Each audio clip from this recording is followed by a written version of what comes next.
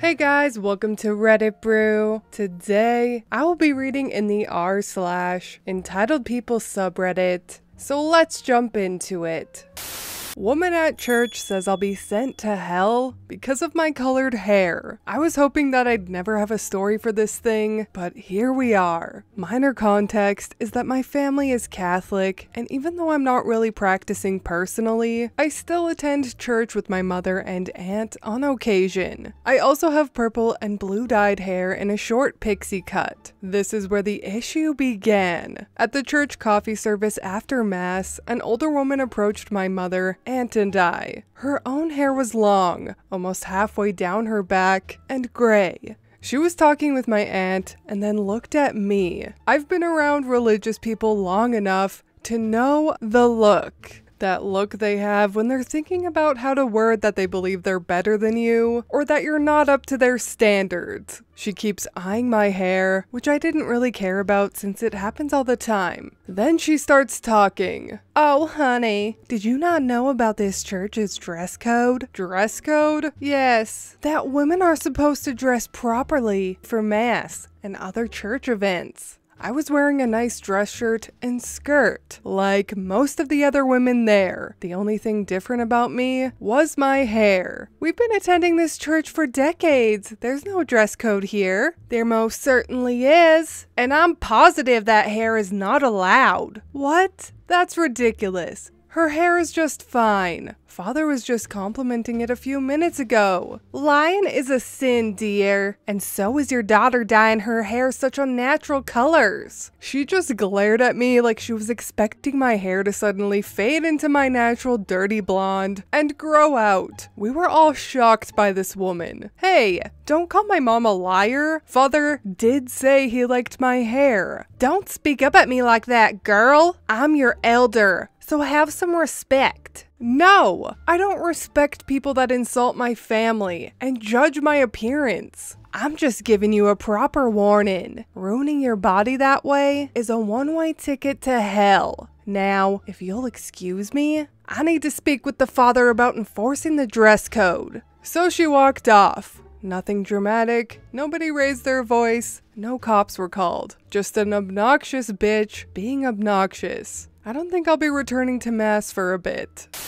Oh, hell no. Pun intended. OP, go back to church. Go there and don't change a damn thing. In fact, dye your hair an even brighter color and march on in there with confidence. Nothing irks an entitled church lady more than non-compliant young folk. Better yet, offer to assist in mass, and she'll be forced to look at you. I'm a terrible person.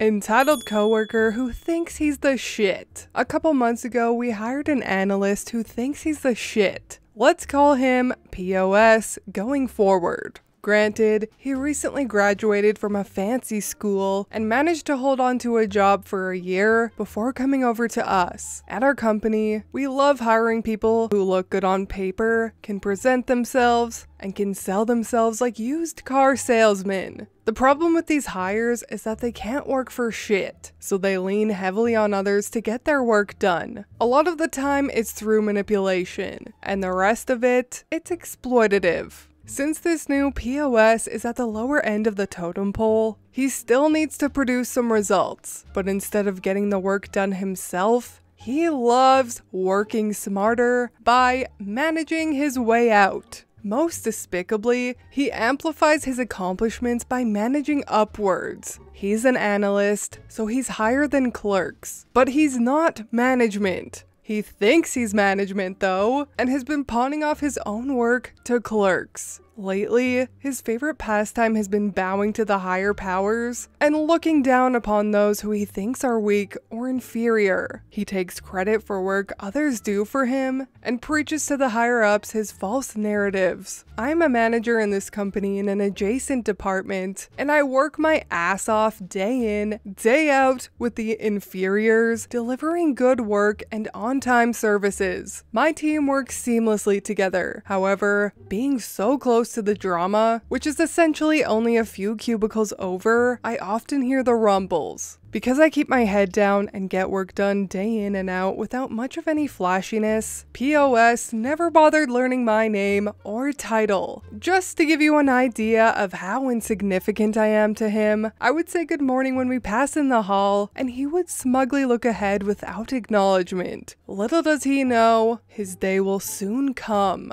Fast forward a few weeks, and most people around him have caught on that he's using them for their good nature. So everyone's now too busy to help. POS could have rolled up his sleeve and started working harder, but true to his entitled nature, he decided to do what he does best. The first time POS came to my desk to help him out with Excel formulas, I did. I don't think he learned much of what I showed him though, because he kept coming back. One day he came to my desk, and he said he doesn't know how to create a management dashboard using Power BI and MS Query. So he sent me all the supporting emails and backups and told me it's due by 5 p.m, so it would be great if I can complete it by 2 p.m. Since I am management, I do have access to these databases and the relevant tables, but he didn't bother checking if I did. Nevertheless, I was so shocked I didn't say anything. I could hear the buzzing at the cubicles though, as the ladies overheard the interaction, and I can only assume they are getting their popcorns ready for 2 p.m. At this point, he knows my email address, but I've never sent him any emails, so he hasn't seen my email signature / title. 2 p.m. comes around and he's like, "Where's that management dashboard I need by 2 p.m? You mean the one you're preparing for Director Bob? Yes, I need that right away. Where's it at? Oh, I see. Let's chat again at 4 p.m. and see where things are at. Just make sure it looks nice and polished." And he leaves. I happen to have an appointment that evening, so I decided to leave early, not giving a single thought about POS. From my phone, I could see the emails start coming through closer to 5 p.m. POS is panicking. Next morning, POS came by my desk and lectured me about how I know nothing of team spirit and I lack teamwork. I made him miss his deadline, and even though I'm unreliable, I can make it up by sending him the work I promised I would help him with.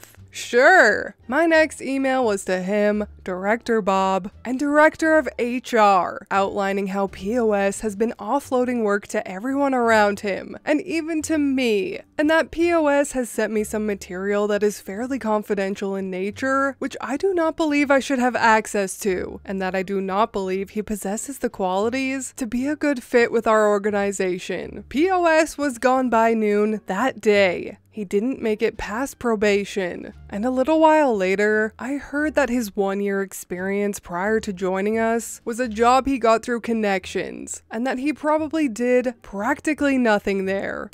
That was exquisite, OP.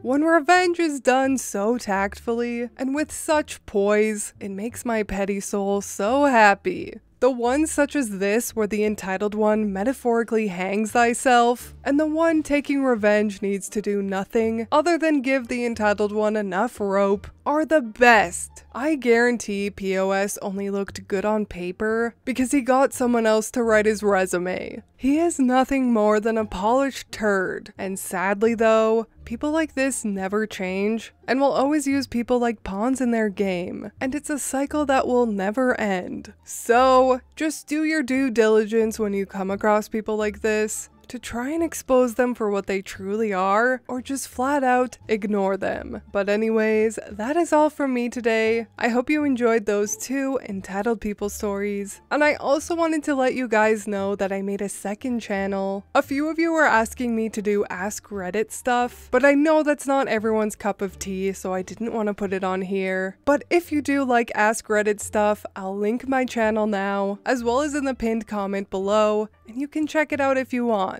Please leave a like and subscribe. I truly appreciate when you do, and I will see you in the next Reddit story. Bye!